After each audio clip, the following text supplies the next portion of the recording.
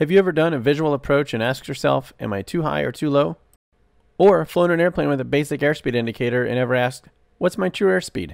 Stick around because I'm going to answer those questions and I'm going to show you some cool tricks that you can do with the CJ4 working title mod. This first trick is a way to figure true airspeed. This works best at high altitudes in jet aircraft. Take the first 3 digits of your flight level, so in this case 400, half of that is 200. Add that 200 to your indicated airspeed. That would be 423 knots true airspeed. And if we look over here, we can see our true airspeed is 420 knots. It's not perfect, but it does get pretty close. I've seen it be off by as much as 20 knots. But if you don't have a way to calculate true airspeed and it's not given in the airplane you're flying, this is an easy way to estimate it, all depending on outside conditions. But it will get you in the ballpark just like this method used for propeller airplanes down low. For this method, take your altitude in thousands. So 9,000, we'll say that's 9.0. Multiply that by 2%, that's 0.18. So we're going to add that to our indicated airspeed. We're going to take 1.18 times 145 knots. And that answer comes out to 171 knots. It's not exact, but it's close. But if you're flying in an airplane without a true airspeed indication like this one, you'll still be able to figure out your true airspeed. For this trick, we have 2 parts. One part to figure out how high we need to be at a certain distance, and another part, once we figure that, how fast we're going to descend. Remember, 300 feet per nautical mile. We're currently 4 nautical miles from the runway. 4 times 300 is 1,200 feet, plus the field elevation of 1,000 is 2,200 feet. At 3 miles, that would be 900 feet above the ground, plus the field elevation of 1,000 would be 1,900 feet. So at 3 miles right there, we want to be at 1,900 feet. We are slightly above the glide path. I do have a visual approach loaded in here. When you load in the visual approach with the working title mod, it will give you a glide path, so you will get the indication there, like this. As long as we hit one of those points, like 3 mile, 4 mile, or 5 mile, whatever distance at that altitude, the next thing we need to figure out is how fast do we need to descend. To do that, look at our ground speed. 110 knots approximately. Take 110 divided by 2. That's 55. Add a 0 to that. That's 550. Descend at 550 feet per minute. And that was a lot to take in. We're going to try it one more time in a slower airplane. The elevation at this airport is 900 feet. We're 3.3 nautical miles away. So at 3 nautical miles, that's 300 feet per nautical mile. That's 900 feet plus the field elevation is 1,800 feet. So right there at 3 nautical miles, our altimeter reads 1,800 feet. The next thing we need to do is look at ground speed. Ground speed is 96. You can round that to 100 if you like. Half of that is 50. Add a 0. Descend at 500 feet per minute. And we can check ourselves at 1 nautical mile. Remember, 300 feet per nautical mile. So 300 times 1 is 300, plus the field elevation, 900, is 1,200 feet. Right there is 1,200 feet. And we've been descending at approximately 500 feet per minute. Did you know you can request ATIS, METARs, and TAFs? You can with the working title mod for the CJ4. To do so, go to Index, then Data Link. Then click Weather.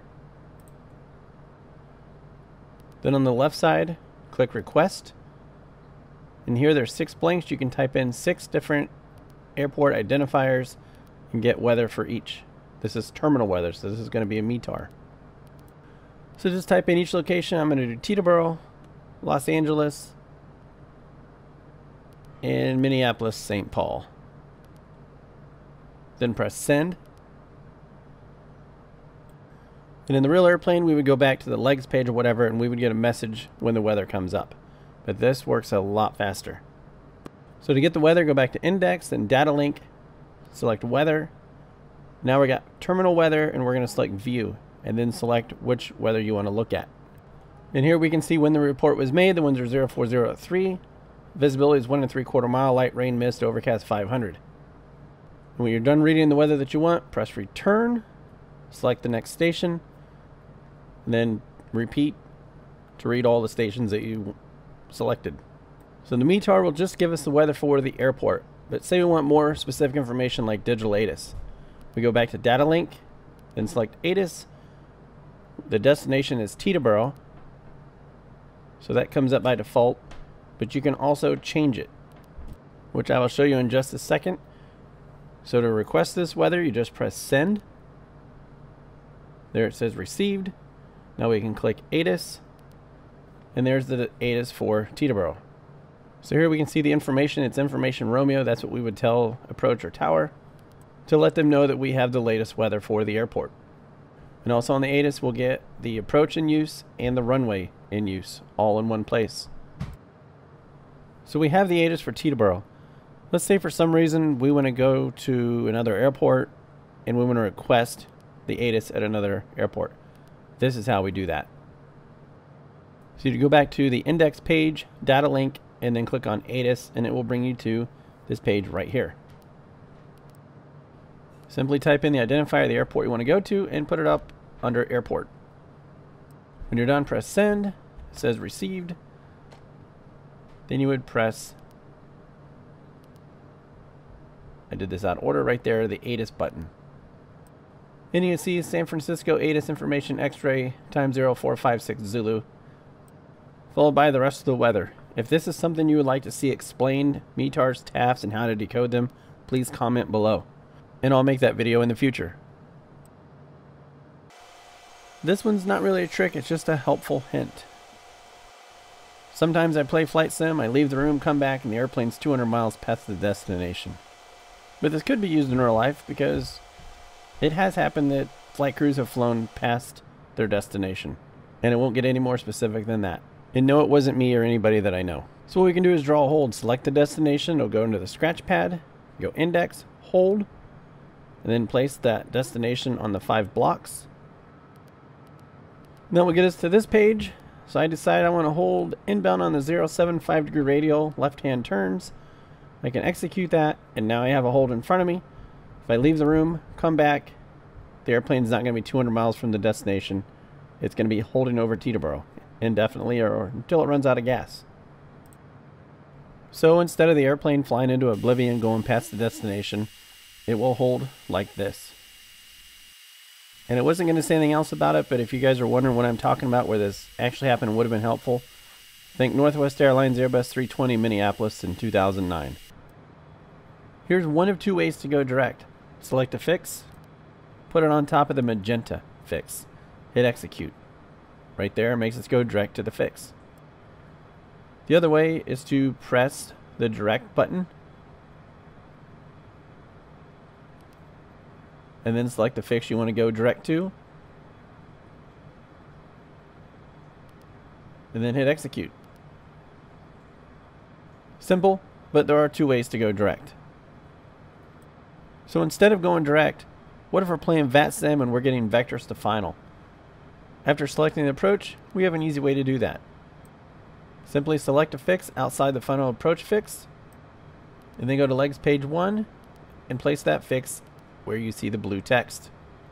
That will essentially draw a final approach course. If you would have put that where the pink is, it would have taken you direct to it. We don't want that.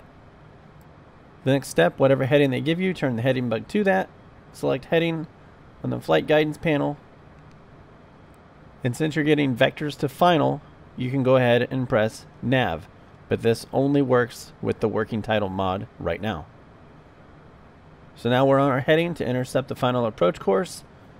When we get to the final approach course, nav will go up to where the green heading is and become active and fly the final approach course like this. This tip can be used in any airplane, and that is set the heading bug to the runway heading that you're going to be taking off from. You can see on the MFD, runway 4 is to our right. It's a 90-degree turn. But you can also see runway 35 to our left. But if you pull onto this runway under the right circumstances, you're not going to see either runway number. And it would be very easy to take off on the wrong runway. So here I've lined up on runway 35. Had no idea it was the wrong runway. Well, I did, but for this example. But we can tell it's not the correct runway because the heading bug is off to our right. And the flight director does not work correctly on this. If it did work correctly, the flight director would be indicating a turn to the right when we're lined up on the runway, which is the incorrect runway. When the flight director is working correctly, when we're on the correct runway, the flight director will be wings level. It will work correctly with the working title mod, but we have the heading bug as a backup. But unfortunately, with the default aircraft, the flight director only works correctly when you have the autopilot turned on. And this is one that I do use in real life, and unfortunately taking off on the wrong runway does happen. And last of all, I use this in Flight Sim 2020. You can make your altitude selection, heading selection go at twice the rate. You can see the altitude selector. Here is no left shift held, and here it is with the left shift held. You can see it going by 200. Hope you found some of these tips helpful. Check out the description. All the ones that had to do with math and like the 300 feet per nautical mile, I'll list all those out in the description. Don't hesitate to ask questions if you have any. Feel free to ask. If you take the time to write them, I'll take the time to answer.